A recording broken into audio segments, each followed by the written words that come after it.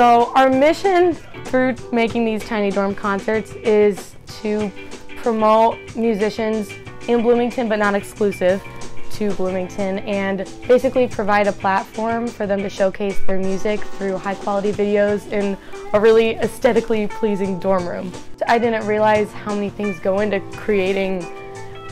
an organization such as this, because now we get to work with videographers in the media school, audio engineers, amazing musicians that come in and reach out to us, and we have to learn how to communicate with them and how to efficiently run all of this while, making sure everyone gets the credit that they deserve, because we could not do this without the amazing people that make the videos with us. Music really touches people, and